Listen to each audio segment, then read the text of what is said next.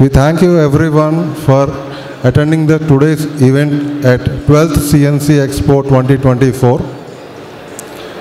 We thank Ramu Garu and entire CNC group for giving us the opportunity to bring our company Claron Fibreoptics once again before you. Last year we spoke about the evolution of optical fibers, various types of optical fibers and its usages. And this year we thought to bring about and discuss about the various types of optical fiber cables in the industry and where they have to be used and what are the advantages, disadvantages regarding the same. First of all, we like to give a brief about our company Claron Fibreoptics. We have started this company in 2017 with a vision to contributing towards digital India, having exclusive focus on bringing fiber to the home in manufacturing of optical fibers and optical fiber cables. Claron strives for the development and contribution of the digital economy. With strong technical focus, Claron offers products suitable to the application and long-term durability for all LCOs, MSOs and broadband users. And we are having a very good product mix of Indian and foreign customers. We are the first exclusive manufacturer of FTTH drop cables in India. When everyone were manufacturing all kinds of optical fiber cables, our company was started with a vision to start FTTH and penetrate every corner of India. After that, we have diversified to all other range of optical fiber cables. We are the largest company in terms of manufacturing capacity in South India. We have a manufacturing capacity of more than 10,000 kilometers every month. We manufacture cables ranging from 1 fiber to 4 fibers for FTTH applications and optical fiber cables from 2F to 24F for our internet, broadband and CATV. We also manufacture cables towards telecom applications which is ranging from 24 fiber to 144 fiber. We manufacture cables with G657A, G657A2, G657B3 and G652D fibers. We also manufacture cables with OM1 and OM2 fibers also. We also manufacture Cat5e and Cat6 cables in our Hyderabad factory. Now we talk about various types of optical fiber cables. The first product is the duct cables, which was started long ago when the telecom was started. All these cables are used for laying in the ducts. But the main issue when we lay cables in the ducts is the normal unarmored cables is we have lots of rodents in the ducts. So duct cables were specifically designed to avoid rodents. So these are rodent-proof cables and they have a capacity for the blowing around 1500 newtons of tensile strength. So this sizes starts at 12 fiber up to 288 fiber, which we manufacture and offer in the industry. Then are the direct buried cables.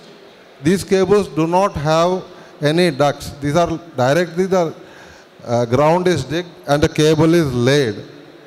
So these have a very high protection of specialty steel armor to protect the cable from any additional digging after the cable is laid. So these are very high strength cables and these are also offered from 12F up to 288F and these are mostly used in the telecommunication sector. And these are the armored cables.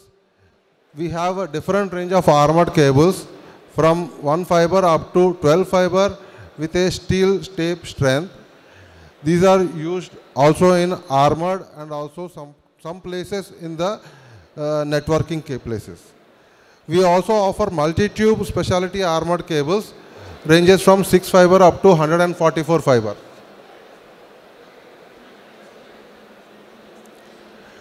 Aerial cables. Aerial cables are the quite common cables which people lay across the cities where the duct permissions are not available. Cable is laid aerially. So there are different multi-tube and unitube cables which are offered in a single and double sheath ranges. And this comes in unitube cables which you would be already using are ranging from 4 fiber up to 12 fiber, 24 fiber we are using.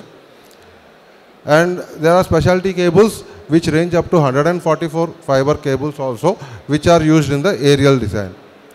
In aerial we have another two designs which are having a specialty steel strength member, which is called the figure 8 cables. These have a very high tensile strength up to 4000 newtons, and these are laid above 50 meter span length. But the disadvantage of this kind of cables is the strength is very high and the flexibility is very low. Next. That is where we got up with a new design which is called the ADSS cable, which is called all dielectric specialty cables. These are self-supporting cables and can range up to 500 meter span without any pole in between.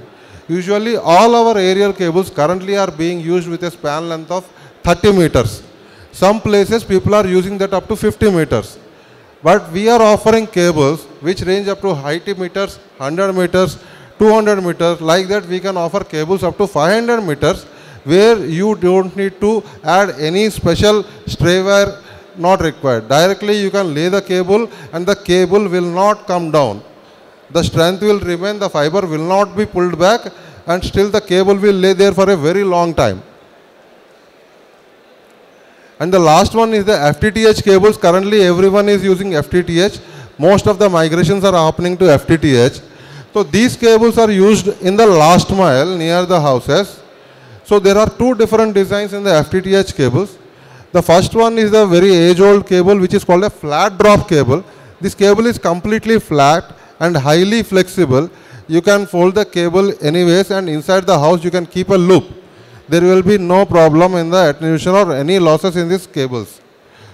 But these cables are very, very delicate, and handling is an issue many times with the splicers. So we got up with a new design which is a round drop cable in the FTTH. So this has different strength elements. We use two FRPs in this for strength, and we also use yarn to give additional strength, so your losses are maintained even without any supporting wire in the last mile. So product we are offering for the internet segment and the CATV segment are, we are offering the flat cable for 1 fiber and 2 fiber, which you can use in the last mile. Earlier everyone was using 2 fiber, but currently 1 fiber is also picking up.